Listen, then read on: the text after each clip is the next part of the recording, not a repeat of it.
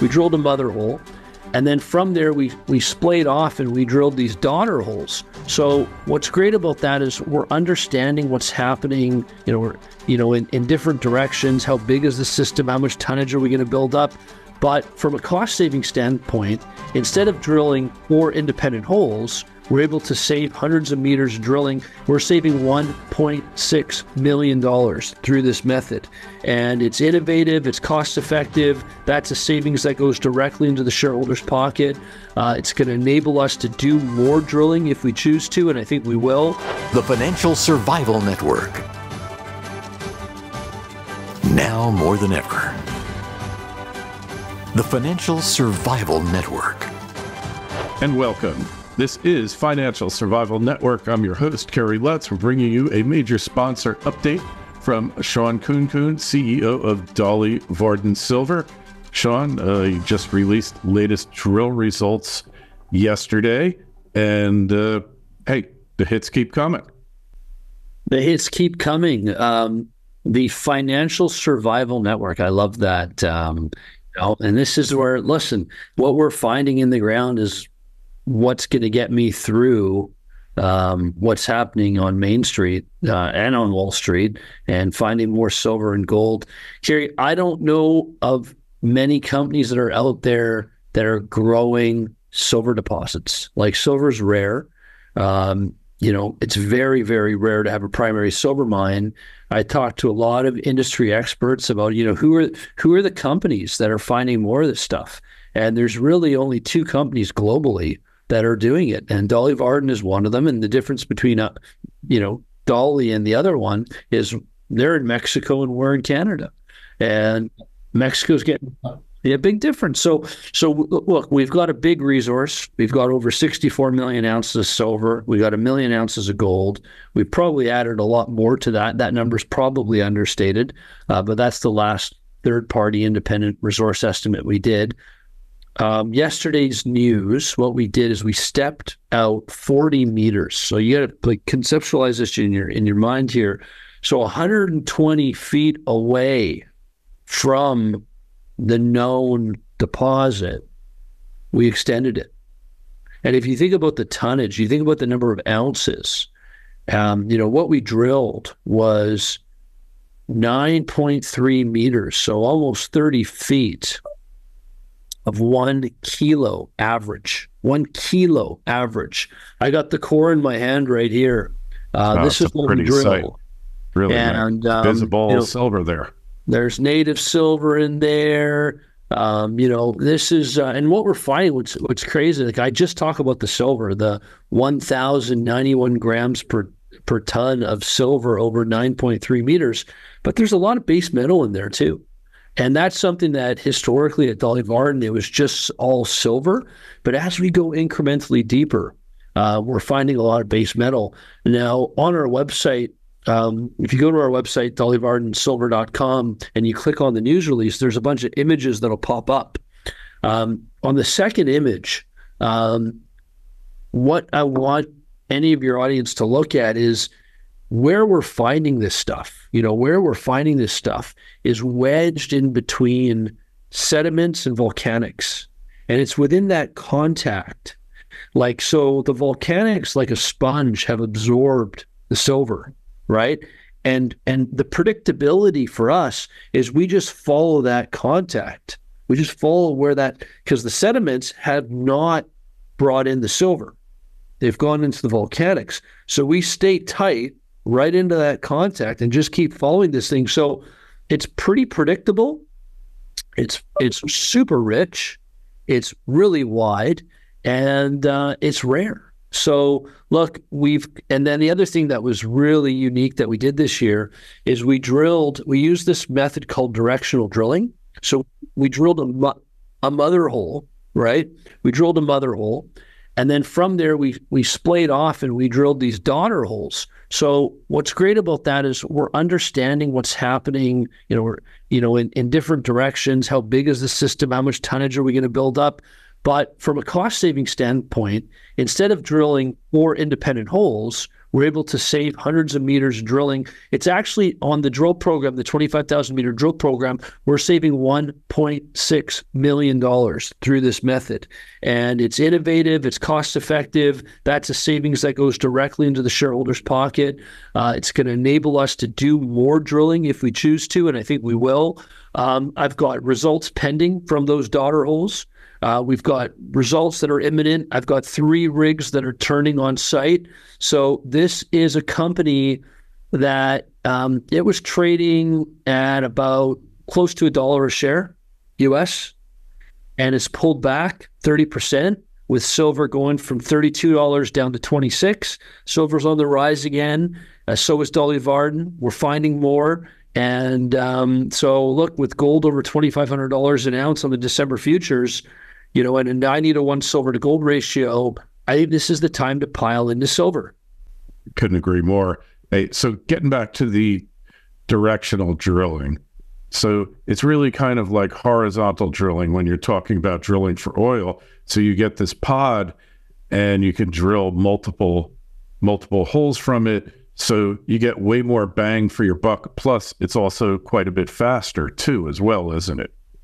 100%. And so you're saving money. It's also, from my understanding from the team, it's more precise, because you run the risk, if you start drilling a long hole, you run the risk of that hole somewhere deviating and, you know, moving into a place you don't want it to.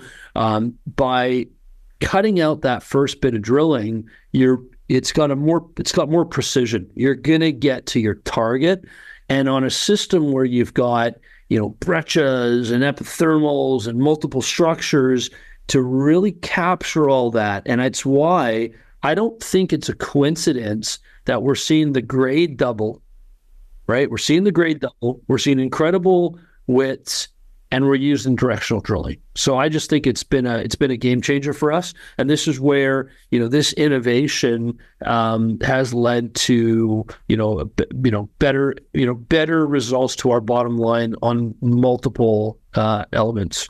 And you're one of the only companies using this technique now, correct? It's not become widespread yet? Listen, I know some of the majors, like Tech and others, use this stuff, and it's, I don't know how many juniors are taking advantage of this. Yeah, I haven't heard it being widespread yet, but obviously it's one of those things like geophys that's going to really shake up the industry. I think so. I think for us, it's a game changer, and particularly on this particular vein. Yeah. So we're 40 feet out, so we're going to do some step-in drilling there, I assume. Is that in the... 100%. And look, I think we've got more results that are imminent. Like the lab's been, you get these notifications, and my experience has taught me that it wouldn't surprise me that in another couple of days, if we got another batch of results for the market. Hey, well, this really think about it. Drill results have become ho-hum, don't have any effect on the market, or minimal immediate effect. Down the road, obviously, will. But here we got something that's really exciting, new and different, and the market has just not figured this out yet.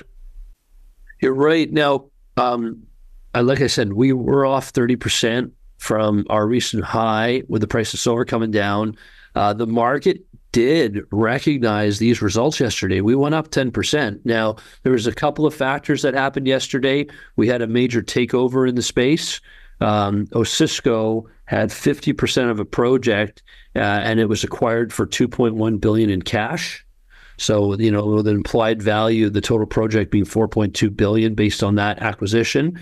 So that money was rolling into other names. One of the names just to the north of us, the SK Creek project that's owned by Skeena Resources, went from $7.50 to almost, $9 and change. It was up almost $2 a share yesterday. And so I think Skeena was one of the direct benefactors of Osisko being taken over.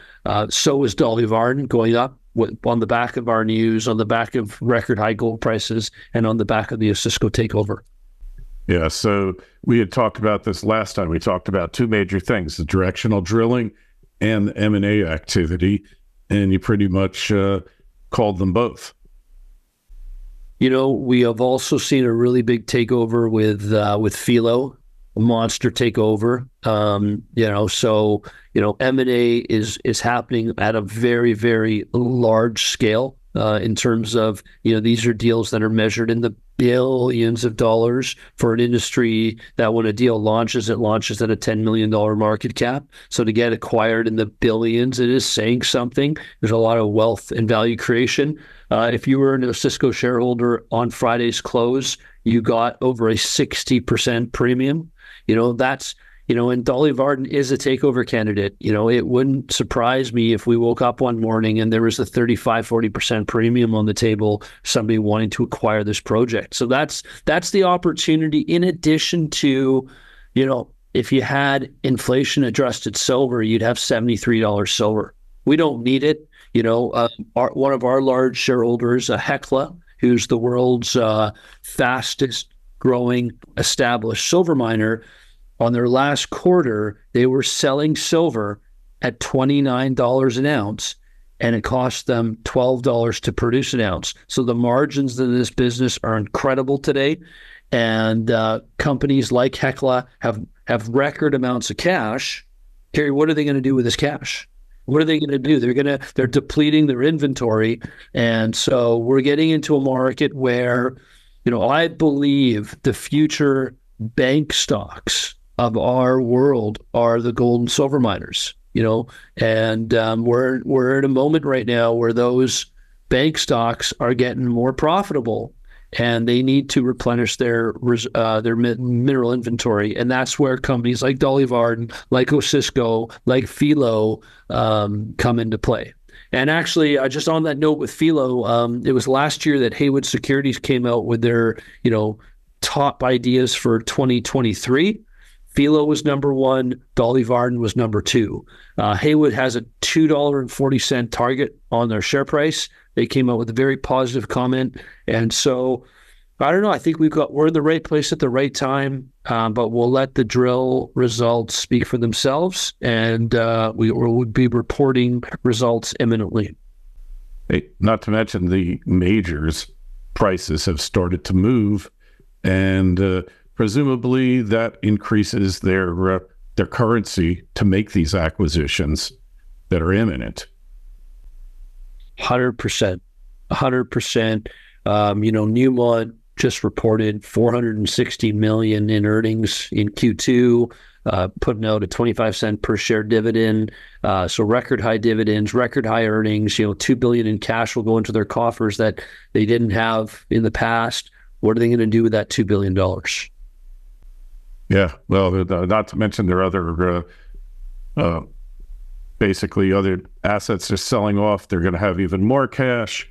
And again, they got to reinvest because, as we spoke of in the past, resources heading down. And speaking of Newmont, they are committed to the Golden Triangle. Where the home of the Dolly Varden Silver Project is, Newmont is operating two mines, Bruce Jack and Red Chris. So these majors, when they get into a camp, they don't get in for a year. They're looking for long mine life, long reserve life with prospectivity, exploration potential, district scale opportunities. And, that's what we have in the Golden Triangle. Hey, so all those factors put together makes Dolly Varden, definitely compelling choice. I own shares in it, in full disclosure, for the reasons you've outlined. And hey, it's definitely exciting times out here, Shawn, and we're going to be following it closely. As always, you want to go over to dollyvardensilver.com, sign up for the notifications. You'll find out about the latest drill results. The ticker symbols in the US, DOLLF, and of course in Canada, DV. Shawn, thanks for stopping by, giving us an update. We'll talk to you again soon. Thanks so much for having me, Kerry. Talk to you soon.